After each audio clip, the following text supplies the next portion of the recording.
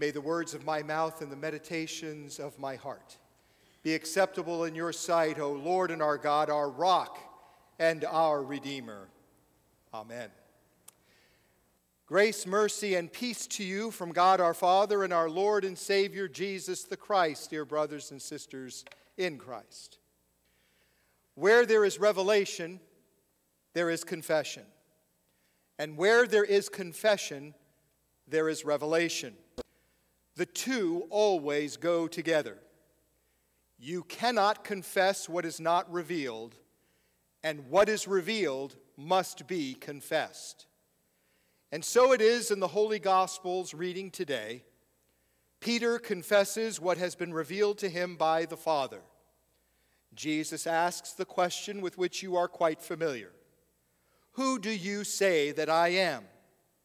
And Peter confesses, you are the Christ, the Son of the living God. And this confession of Peter's, that Jesus is the Christ, the Son of the living God, is the rock on which Christ builds his church. The fact that revelation must take place before confession is inherent in the very word of confession, the very definition of that word, confess. For to confess simply does not mean to admit you're wrong, as we confess our sins, as we've done moments ago, to say the wrong that I've done to confess. To confess literally means to say the same thing. And so the church, in confessing, speaks back to God what God has spoken to us. We say the same thing. For what God says is sure and it is true. And so we hear God's word, and as we believe, we speak. We confess who he is, as he has told us. We say this in the Creed, the Nicene, the Athanasian, the Apostles' Creed. We confess who we are, as he has told us in the confession of our sins. We are sinners in need of his redemption. We confess his salvation, as he has told us in the liturgy, in the hymns, and the receiving of his gifts in the Holy Supper. And all of this comes from God. Peter does not get credit for answering Jesus and telling him, you are the Christ, the Son of the living God, because Peter's answer does not come from within Peter. It comes outside of him. It was revealed to him. And so it must be with the church as well. We do not believe what we choose to believe. We do not speak what we decide that we want to speak. We do not change what is uncomfortable and what we decide that we want to change. Our confession does not come from within us. Our confession comes from outside of us. The great theological term, extranos, coming from outside in, God speaking his word to us. And that revelation of God to us enables our confession. For as St. Paul said it so well in the reading of the epistle today, who has known the mind of the Lord? Oh, the depths and the riches and the knowledge and the wisdom of God. How unsearchable are his judgments, how inscrutable his ways.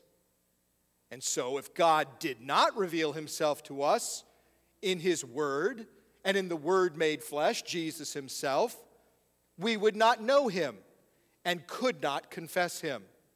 For as Paul goes on to say in the epistle to Rome, everything is from him and through him and then back to him. And so confessing the truth does not mean speaking our own thoughts, telling of our own opinions, giving our own wisdom, what we think is true, what we hope might be true, what we would like to be true. It is to speak the truth revealed to us by God in his word, to say the same thing. We cannot do otherwise. But we are tempted to do otherwise, aren't we? We sure are. We're tempted to say, and we are tempted not to say the same thing. Tempted not to speak at all, to remain silent. Just keep our mouths shut when it comes to this Christ and the victory in Jesus. tempted to doubt and mistrust the very word of God and what God has told us in his word. That what he has told us is not so true, not so sure. That perhaps there are other ways, different ways, better ways. We live in such a pluralistic society, in a pluralistic world. And those are great temptations because our confession of faith is being attacked from every side, from all directions. And quite frankly, some of us find it easier not to confess at all.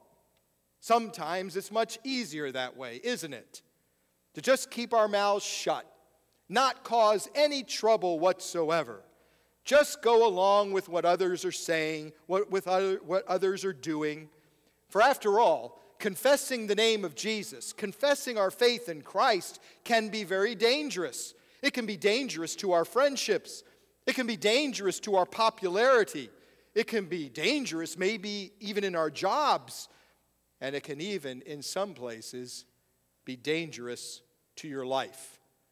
Just consider for a moment the plight of our Christian brothers and sisters in Iraq, in Iran, in Syria, and in Egypt at this very moment. Even young children refusing to renounce their confession in Christ and their baptismal promise are being sliced in two in front of their parents before those parents themselves are being put to death. Oh yes, it can be that way, and it is. But what does Jesus say about Peter's great confession? Blessed are you. Blessed are you, Simon. Blessed are you, Simon, son of Jonah.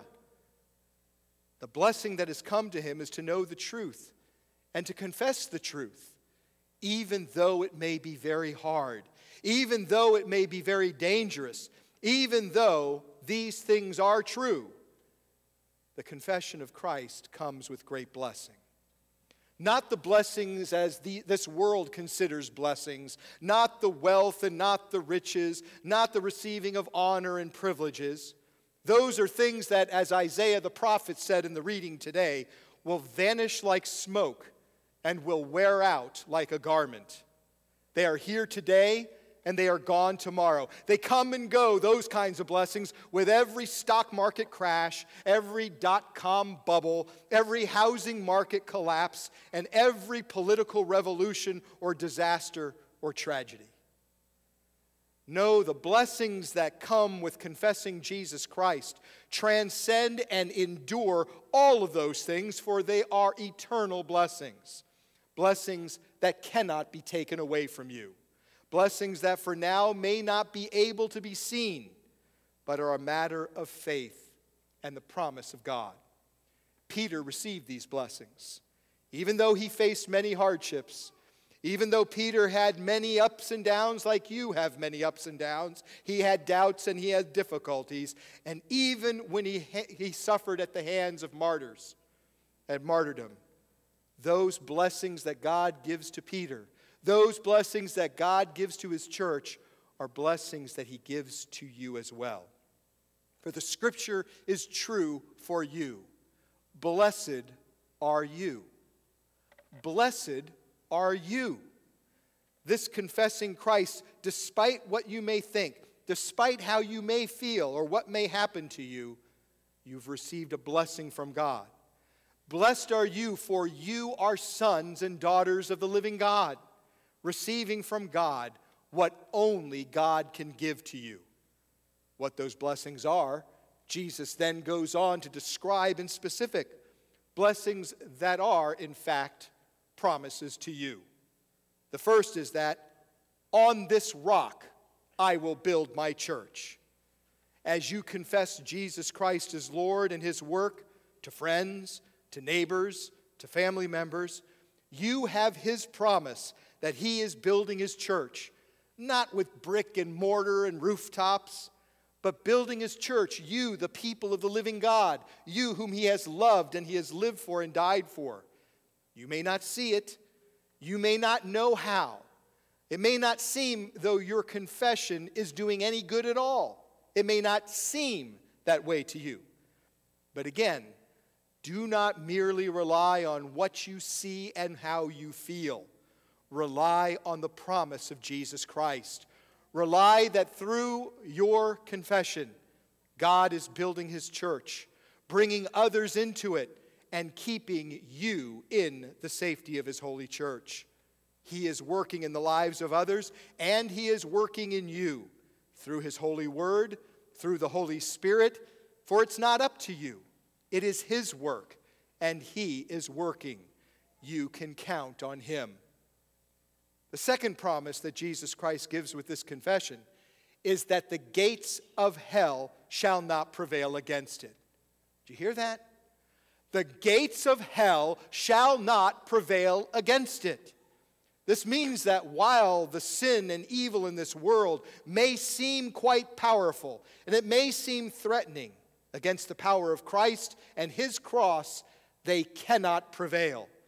Whatever is threatening you, whatever is tempting you, wherever your faith is being tried, whatever is causing you to doubt, whatever is causing you despair, you are not alone in this fight. You are not on your own, for on your own you cannot stand against the gates of hell. You are not on your own, because the very one who fought for you on the cross, he is the very one who descended victoriously into hell and rose again from the dead. That very one, Jesus Christ our Lord, is with you and fighting for you and defending you. Satan will try to make it look like he's winning and he's prevailing over you, but do not believe his lie. Do not believe his lie. Believe the promise of Jesus Christ to you, for you, through you, and in you. And finally this, last but certainly not least, with the confession of Jesus Christ comes his promise of forgiveness. Forgiveness of our sins.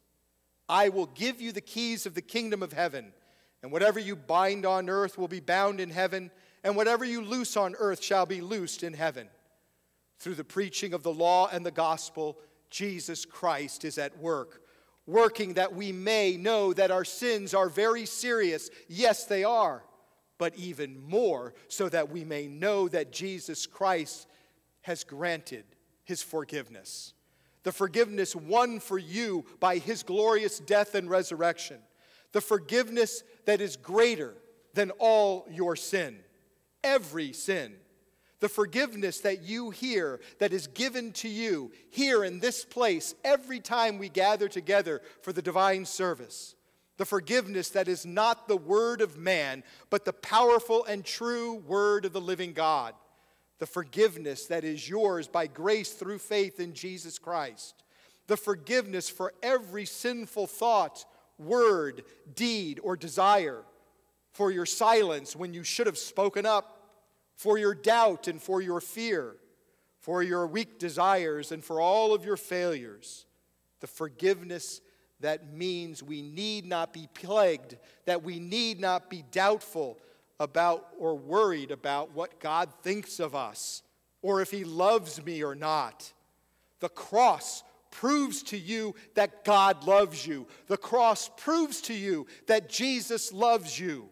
And Jesus' empty tomb proves to you that God's love is not dead, but God's love is alive, and that Jesus promises, and that his blessings, and that his protection, and that his forgiveness are not dead, but they are alive and they are given to you. Blessed are you. And with the revelation of such great and precious promises given to us by Jesus Christ our Savior, we confess. We say the same thing. We acknowledge him and his grace and his goodness toward us. Grace and goodness that we in no way deserve or have earned. And we rejoice to confess this. We rejoice knowing that while our confession may not be welcomed by many in this world, it is needed by all. Needed by all. Needed by those just like us who need to hear that there is a God and a Savior who loves them. That need to know that Jesus died for them and who do not want to be thrown away or to be gotten rid of. that God wants them and that God loves them and wants to adopt them into his family through holy baptism, forgive them of their sins, and feed them here with his very body given and his blood shed for the forgiveness of their sins and ours. And with the revelation of such great promises by Jesus Christ our Lord, we confess also. Just as St. Paul said, not just by our words, but offering ourselves as living sacrifices, laying down our very lives for others, not in death, but in living in love, in living in service, in forgiveness, in care, in mercy, in being the voice of those who cannot speak for themselves, giving of our time, giving of our energy, giving of our material blessings and our abilities to serve those who are truly in need. Not because we have to, but because we can. Because Christ has so loved us. Because Christ has set us free from having to serve ourselves with his service to us. Because the Word and the Holy Spirit of Jesus Christ transforms you, transforms your way of thinking and your way of life. The Scripture said today to us clearly that you are no longer to be conformed to this world, but be transformed by the renewing of your mind, that you would be transformed to the image of Christ, whom you confess. For from him and through him and to him are all things, your confession and your life. So who do you say that I am? The great question was not just for Peter, but for all the apostles and also for you. And the truth has been revealed to you, the truth of our Savior Jesus, the truth of his death and resurrection for the life of the world, the truth of his promises for the forgiveness of your sins, life, and salvation. That this has been revealed to you is a great blessing, and you are blessed. Now it is time to confess. Time to confess in word and in deed, to say the same thing. We simply cannot do otherwise. In the name of the Father, and of the Son, and of the Holy Spirit. Amen. And now may the peace of God, which surpasses all comprehension, guard and protect our hearts and our minds in Christ Jesus our Lord. Amen. And so with Christians around the world, we stand and we confess our Christian faith in the words of the Nicene Creed. Together we confess, I believe in one God, the Father Almighty, maker of heaven and earth, and of all things visible and invisible.